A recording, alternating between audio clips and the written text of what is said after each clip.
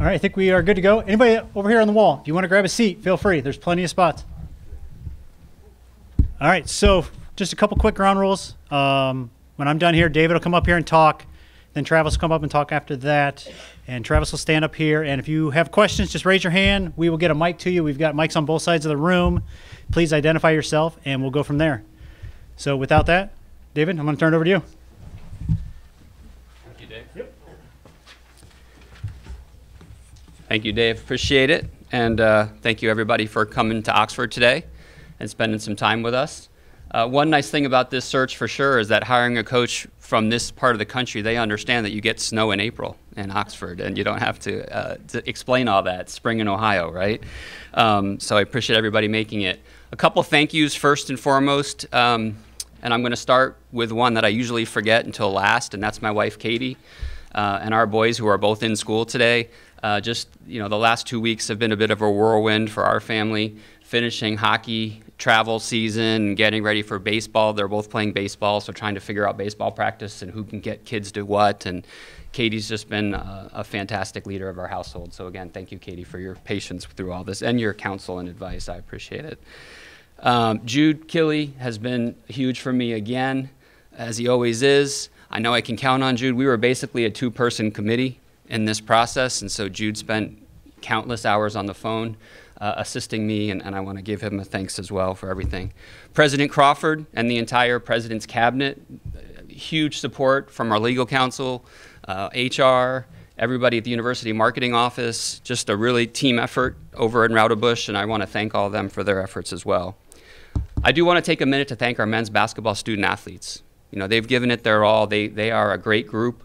We had 6 kids this year that were all graduating and moving on and did everything we asked them to do here, and I really appreciate their efforts and what they've accomplished over the past 4 years of their career, and so I want to thank the men's basketball student athletes as well.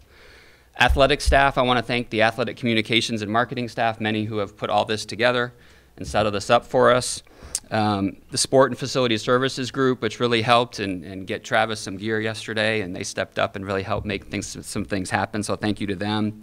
And then our university communications and marketing office also was very helpful in this entire process. When it started, we really focused, Jude and I, on thinking about a Division I head coach and searching out somebody that had that qualification and had achieved that level of experience already. That was our #1 priority. We put it, if you look at the job description and the preferred qualifications, it said Division I head coaching experience. Just felt that was really important for where this program is right now and where we want it to go. So we really locked in on that group of the people that were applying, talking to agents. I was getting reference calls from people that I've never talked to in my life that somehow got my cell phone. And I returned every single phone call, every single text, every single email. Jude was on the phone constantly. We were talking to all potential candidates and working towards our list of trying to figure out which direction we were going to go. It goes without saying that Travis stood out quickly in terms of our criteria and what we were looking at for obvious reasons. I needed a little bit more from him. I needed to make sure I spent some time and really got to the pieces of why Miami and why now for him. Within the first 15 minutes of our conversation, I felt like the most important question I needed answered, he answered for me. And that was simply, where's your head at right now? This is a weird business. We all live it, coaches get it, all of us in athletics get it, right? Things happen. You hear stories about people needing time, get right back in, whatever you want to do, how you're going to be. That's the kind of conversation Travis and I needed to have. So I asked him that question, and I'm going to quote his answer here. I want to work, and I'm motivated to get right back in and have success. He was unequivocal on that and very direct. I had my answer right there that he was ready to go. There was no more doubt in my mind. You see kids all the time walking around when they're young and they have a shirt on that says, football is life or basketball is life or whatever the case may be when they're young and they love a sport, right? Travis should walk around with a shirt like that with a basketball on it because it is his life, right? Basketball is life for him. It's in every part of his blood. It flows through his body every day. I know that. Other than his beautiful family, who are all here with us today, I know that basketball is what he's about, right? I do want to take a minute to welcome his family. We have Amanda, so welcome to the Miami family. Let's give her a round of applause, please. Nice welcome. Your parents are here as well, Travis, right? We have Barbara and Jerry, so thank you guys for coming and making the trip over. It's good to see you. And then I'm going to give a shout out to Winston and Anderson. My kids always hate it when I call them out at a press conference, and so I'm going to call him out, and he's already talking, so I love it. So it's great to have you guys here and in your red gear already, so good to see you. Those fruit snacks were good? Yeah, all right, it's good. So other than family, like I said, basketball has really been Travis's life. It always has been, all the way up through his journey to today. That's true of a lot of people in this world. I think anyone that coaches in this profession of Division I athletics, it is their life, right? They've devoted themselves to it nonstop since they were young. What separates Travis, in my opinion, and makes him unique is the depth and quality of the relationships he's formed through all levels of basketball. It really is amazing when you sit and think and you listen to his career and you look at where he's been, the people that he's connected with. It's pretty awesome list, and a lot of different people reached out on his behalf from all those different levels. He's a tireless worker, a purposeful leader of young men, something that is very valuable and needed right now in our society more than ever. And he really has a mentality of a CEO running a basketball program. And so when we sat back, Jude and I, and really analyzed what we needed, we felt like he hit all those categories for us. There are so many things changing and shifting in our profession right now, particularly in basketball, with transfer portal and everything else that's going on in the world. We feel like Travis is the perfect leader to move this program forward at this time and embrace all those changes and be able to, adapt and make sure that we're on the forefront of everything that's happening in the profession. So, I felt strongly about Travis from that point forward through the interview process, and was thrilled when he told me that he was going to join the Red Hawks, and we love to have him here to celebrate. And I'm going to bring him up and introduce to you guys the newest coach of Miami basketball, Travis Steele.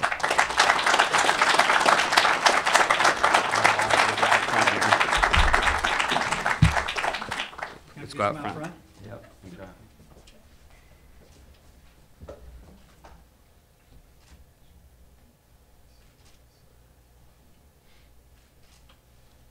Good. Okay. All right, awesome. Thanks, man. Appreciate you. There you go. He didn't turn it over, so that's a good thing. First and foremost, I want to say thank you to Director of Athletics David Saylor and President Crawford for giving us this incredible opportunity here at Miami. I also want to say thanks to my family. Obviously, Amanda, Winston, and Anderson are here tonight, or today. My mom and dad for giving me unwavering support. This business is crazy, a lot of hours, and again, appreciate it. You guys have no idea how much I appreciate all your support. We're ecstatic to have this opportunity, my family and I. I've had a long affinity for Miami. And I used to be a high school basketball coach in Indianapolis. I was an AAU basketball coach as well. And I'd bring over several prospective student athletes to come visit Miami. And always knew what the brand was. And a couple things really stuck out then and still today. They still stick out. And first and foremost, the education that you get here at Miami. It's top notch. It's a world-class institution. You get a Miami degree, you're set for life. That's first and foremost. Second is the campus. When you think of getting that college experience that you want to be able to get, whether you're a student athlete, a student, you think of a place like Oxford. You think of, when you walk around on this campus, it just gives you that feel, that good feel. It's beautiful. Obviously it was beautiful back then when I used to bring kids over to come and visit.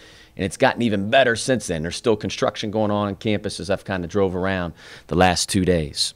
Then the third thing is the rich tradition of success in the men's basketball program. You look from the team success, individual success, the former coaches. It's as good as it gets. And I got a couple of these little notes down here. Miami is the all-time winningest program in the MAC. 26 postseason appearances, 21 MAC titles. You think of all the former players, the great players that have donned Miami across their chest. Wally Zerbiaks, the Devin Davises, the Ron Harpers, the Ron Hunters, the Wayne Embrys. I mean, there's been some tremendous players that have come here, represented Miami the right way, both on and off the court. The former coaches, which I'm just honored to be here, obviously in this position. You know, we've had several really good coaches. Coach Schreider was obviously a terrific coach. I think Coach Hedrick's here today. Coach, can you raise your hand? Thank you. Again, appreciate you being here today, Coach. Coach Herb Sendek, Charlie Coles. I mean, there's been a lineage of coaches here that have had incredible success, not only on the court, but developing men that are going to be successful in society once they leave Miami. My whole focus right now, obviously, our goal is to compete for MAC championships, to win, and we know that. But at the same time, it's how do you get there, right? Everybody has the same goal, right? All the other schools in the MAC do. So my focus is on a few things. Number one, it's relationships. Here on campus, getting to know the right people, alumni, former players, our current players, most importantly, right? Because again, let's call a spade a spade. Listen, change can be uncomfortable. Uncertainty's uncomfortable, especially over the last week as we've been trying to get a head coach in here, and fortunately I'm here today. But again, I want to make sure that the players know that I'm here for them. You know, again, I'm going to spend as much time as I possibly can with them. Second is going to be development. We got to get a heck of a lot better. We got to get in the gym. We got to work.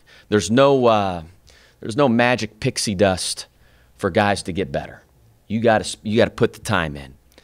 My job is to give them the plan of development, which we'll have crystal clear for our guys, because that's going to be the hallmark of our program. That's what we can do better than any other program in the country that we can control on a day-to-day basis is the development of our players.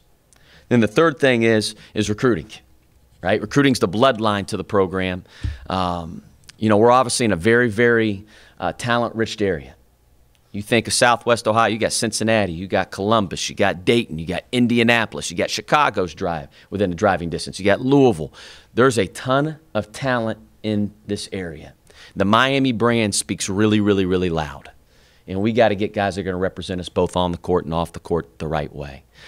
You know, with that, again, I'm just excited to be here. I guess, Dave, maybe we'll open it up for questions. Questions for anybody? Come right over here. How you doing today? All right. It's not really a question. I just kind of wanted to introduce myself to you. My name is King Goss. I am a player at Miami Hamilton. I was listening to the speakers, and something that really stuck out to me is he talked about the importance of relationships, and, you know, he said that you love the game, and that's something that really stuck out to me because I love the game, and I work every day hard, you know what I'm saying? So, you know, I just wanted to formally introduce myself to you so I can build a relationship with you. I'm not asking for an opportunity. I just want to have an opportunity to have a relationship with you. So nice to meet you, and I'm very happy for you. I appreciate that. I'm not going to get an NCAA violation on my day one, but I appreciate you coming. It's a dead period, but I like it.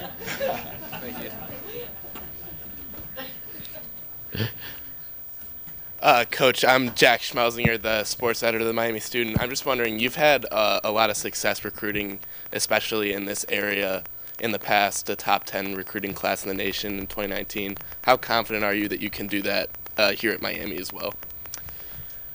Jack, number one, it's nice to meet you. But I would tell you, I think the brand is strong.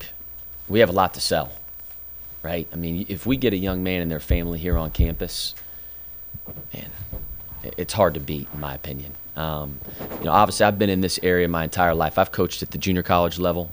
I've coached at the high school level. I've coached at the AAU level. I got a lot of relationships within this area. You know, Ohio, Indiana, Kentucky, Michigan, Illinois. You know, again, I've lived my whole life in this area of the country. So I think those relationships will really serve us well moving forward. We just got to get guys here. We got to get out. I got to show them the vision that I have for this program and how we're going to get this thing back to where it should be. Travis, hi. Mark Schmetzer from the Hamilton Journal-News. Congratulations on the hiring. Welcome. You mentioned that you had brought players here back when you were coaching in Indianapolis. Can you mention anybody you actually steered here and played here? Well, I never actually steered anybody. I just tried to. I would take kids anywhere they would want to go. Like I was young. I was probably 20 years old, and I'd get in the car and I'd roll. I'd go all the way. Any schools they wanted to visit, I was the guy that they'd always rely on. So, again, always had just a great amount of respect, for Miami. That had been back during the Charlie Coles days, and he was tremendous. He had a great staff, and he did a great job connecting and working and recruiting. So, just had a high level of respect for him. Hi, Mike Smith, Mac Reporter Online.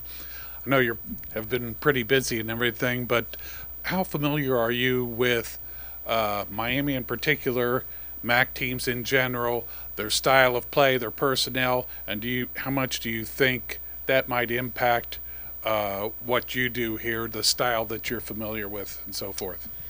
Yeah, Mike, it's nice to meet you. I would say I'm pretty familiar with the MAC. My brother's actually a head coach in this league at Akron, so I try to watch. Obviously during the season, like when I was at Xavier, you just watch Big East, right? You don't really pay attention to much else other than that. But when I had an opportunity, I'd always try to watch, whether it was my brother's team playing. And just so everybody knows, Akron's my second favorite team in the MAC. Let's just get that out here, out in the open. But yeah, I have a pretty good feel for the MAC because I know a lot of the players too that are playing on other teams.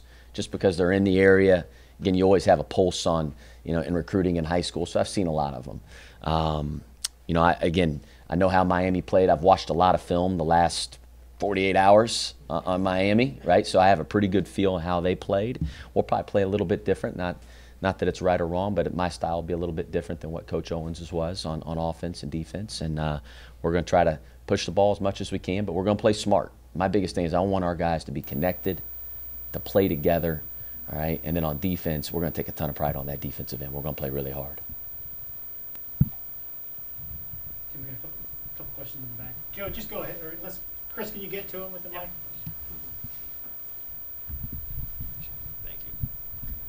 Hey, Trav, Dave mentioned in his conversation with you that you mentioned you wanted to jump right back into coaching. I can only imagine this month has been roller coaster for you from what happened at X to now what's happening here. Why was it important to you not to take time away to jump back into coaching and continue doing this? Yeah, it's in my blood, Joe. Like I was sitting there for a few days. We actually went down to Florida to get away for a couple days, and it was like, man, I'm getting bored.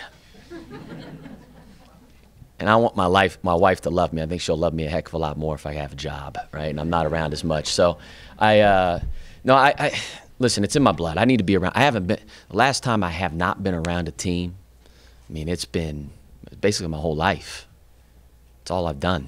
And, I want to be able to invest in, and I don't look at like this as it's a job, right?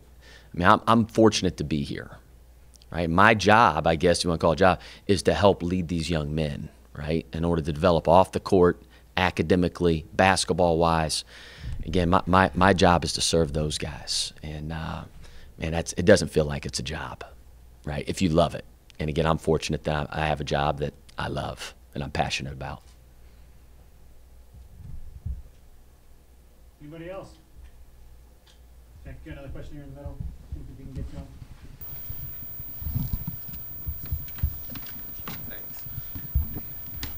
Coach, how excited are you to coach against your brother, and what's the trash talk going to sound like between you two? Man. I am excited. He'll be excited as well, I can tell you that. Both teams will probably play really, really, really hard, extra hard that night. I would say if we all would go back to, for Christmas under my mom and dad's roof, there'd be a lot of bragging rights for that during Christmas, right? So we better get that one. We better get that one. But he does a great job. I got a lot of respect, obviously, for John and how he does things. So, but make no mistake about it, we're trying to beat him.